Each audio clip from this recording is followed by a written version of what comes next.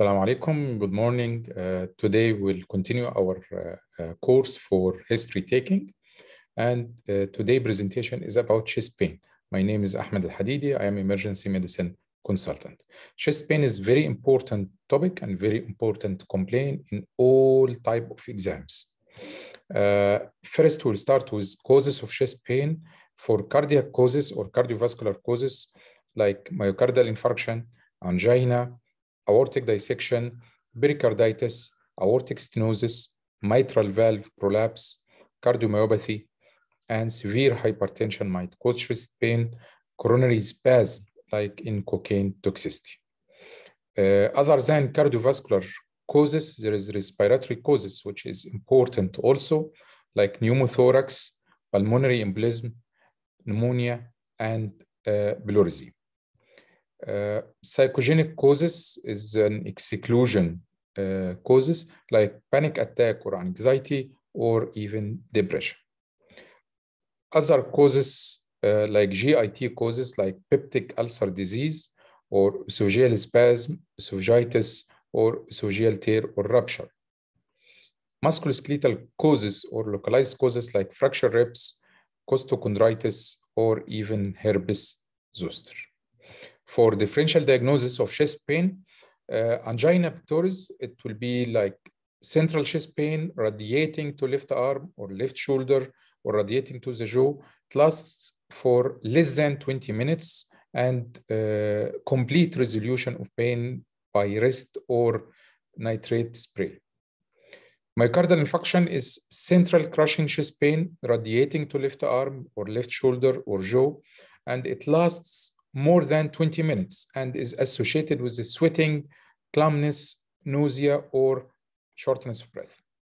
For aortic dissection, usually described as central chest pain radiating to the back and described as tearing or ripping in nature. For pericarditis, it's usually gradual onset pain worsened by lying flat and improved by leaning forward and might be associated with fever and fatigue. Other differential diagnosis like pulmonary embolism, it's sudden onset chest pain worsened by deep inspiration and associated with shortness of breath and sometimes hemoptysis. Gastroesophageal reflux, it usually gradual onset chest pain, typically described as burning in nature and worsened by lying flat and may be associated with sour or bitter taste in mouth. Musculoskeletal pain, it's localized muscle tension, stinging pain, or pain reproduced by palpation. Psychogenic pain, usually described as sharp, stabbing inframammary pain, which lasts for 1 or 2 seconds only and associated with palpitation, hyperventilation, numbness, or depression, and relieved by tranquilizers or even placebo. To start the station for history taking for chest pain, as we usually do, it's a set, dialogue, and closure. For the set, we'll start with the same introduction and greeting. Hi, I am Dr. Hadidi, SHO of Internal Medicine Clinic. Then confirm patient's details. So are you Mr. Muhammad? Are you 58 years old?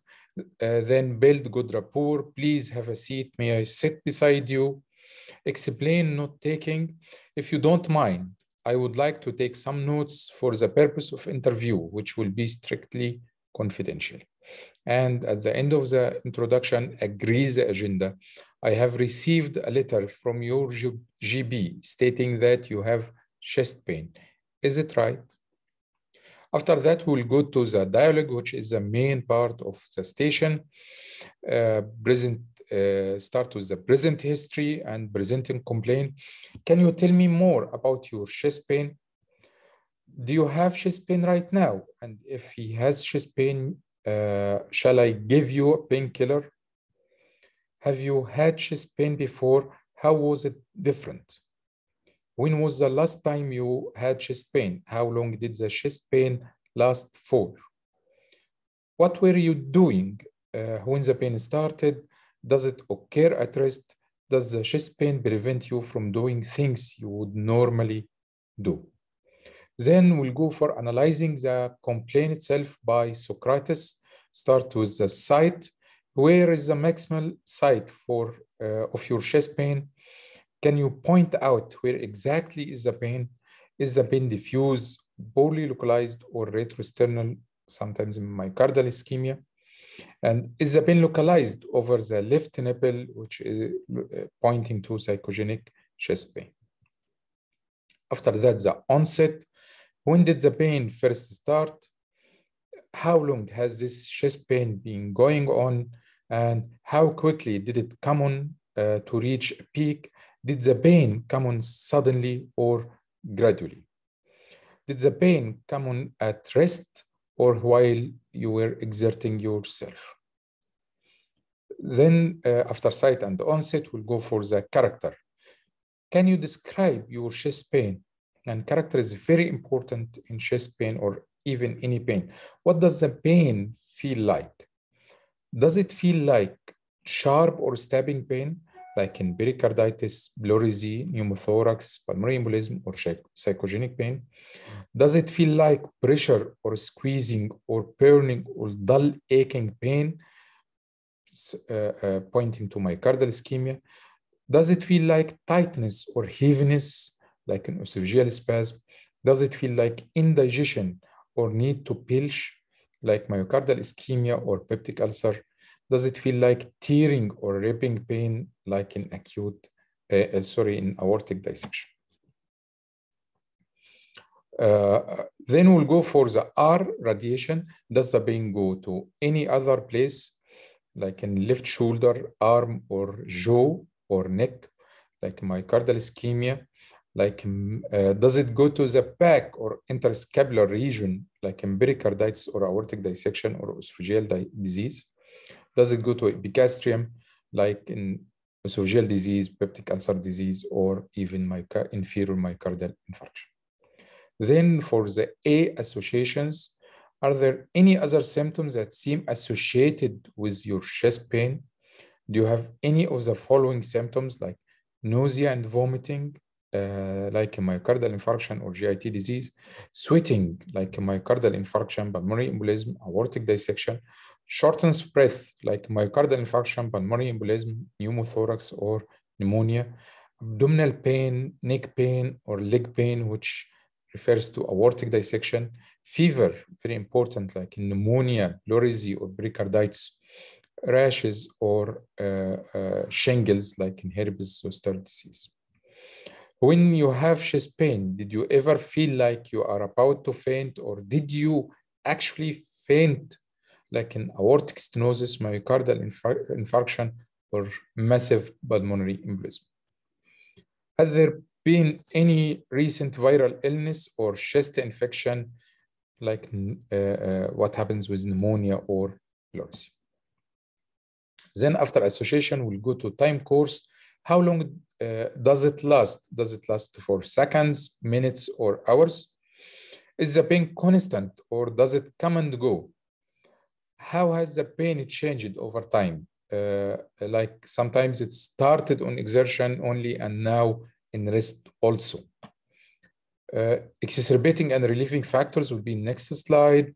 Then severity. How bad is your pain? How severe is your chest pain? On a scale of 0 to 10, how severe is the pain? If 0 is no pain and 10 is the worst pain you have ever experienced. Exacerbating and relieving factors. Does anything make the pain worse? What makes it worse? Is it worse in exertion? Does breathing affect your pain?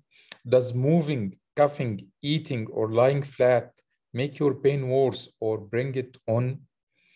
What does relieve your pain? Does rest or sublingual nitrate relieve your pain, like in angina or esophageal spasm even? Leaning forward or sitting up, like in pericarditis and pancreatitis? Antacids or food, like in esophagitis or peptic ulcer? Other specific questions for chest pain usually refers to the cause of the pain itself, like is there a history of trauma, injury, or heavy lifting? Is it tender to touch? Did it hit yourself? Did you hit yourself, sorry? like in muscular injury or musculoskeletal? Is there any history of recent viral illness, pericarditis or bilirubin? Have you had any recent dental work, like in my infective into pericarditis? Any recent history of long flight, weight gain, hospital admissions, prolonged stay in bed, which might cause pulmonary embolism? Then after present history, we'll go for the past history, past medical and surgical history. Do you have any medical conditions? Have you had similar chest pain before? Did you see a doctor for it? What did he tell you? Did you do any scans or blood tests? Did you know what was the result of this test? Do you have any heart disease? Have you ever had heart attack, myocardial infarction? Were you born with any heart problems like congenital heart problems or valvular heart disease? Have you ever been diagnosed with high blood pressure, high blood glucose, or high cholesterol, which are risk factors for myocardial ischemia? Also, in past history, we'll ask about, have you been admitted to hospital before and for any reason? Have you been given any blood thinner medication during your hospital admission? Have you been done or have you ever done any heart operation or procedures like coronary artery bypass graft, coronary artery stent, heart valve replacements? When was the operation and why was it performed? Do you have any prosthetic heart valve or pacemaker in place?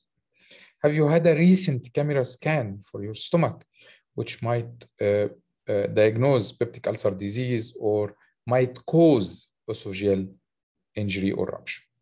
Have you ever been diagnosed with cancer? After past history, we'll go for medications and allergy. Are you currently taking any medications? What medications are you taking? Any over-the-counter, any herbal remedies? Are you on tablets for hypertension or high cholesterol? Do you take it regularly? Have you noticed any side effect from this medication, like sometimes it causes headache or impotence, like in beta blockers? Are you currently taking any beta blockers, diuretics, antiplatelet or nitrate, which refers to or indicate cardiac disease, non-steroidal anti-inflammatory, steroids or biphosphonates, which might cause peptic ulcer disease or esophagitis? Are you currently taking oral contraceptive pills or hormone replacement therapy, which is a risk factor for pulmonary embolism? Or for any reason, are you taking cocaine or illicit drugs, which might cause, is a common cause for coronary spasm in young people? Do you have any sort of allergies? And have you ever been diagnosed with allergy? Very important.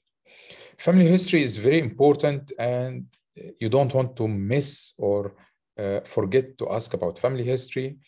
Does any of your parents have any heart problems? Has any of your parents previously been diagnosed with blood clot? At what age did your father suffer his first heart attack? Are your parents alive and well? I'm really sorry if he told you that his father died or something like this. I'm really sorry to hear that. Do you mind me asking how old was your dad when he died? Do you remember what medical condition caused his death? Then social history, sorry. Ask about smoking. Do you smoke and how much and for how long do you smoke? And if he stopped smoking, when did you stop?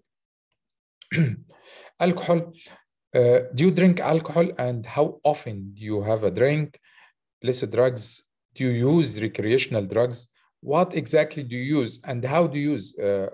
Is it injecting needles? Might cause infective endocarditis, or cocaine might cause coronary spasm. Don't forget to ask about driving. Do you drive? What type of vehicle do you drive? Is driving part of your job? And do you have HGV or PSV license? HGV is high good vehicle. PSV is public service vehicle license. Sorry, HGV is heavy good vehicle. Impact of symptoms on life. Does this chest pain interfere with your life or work, and in what way?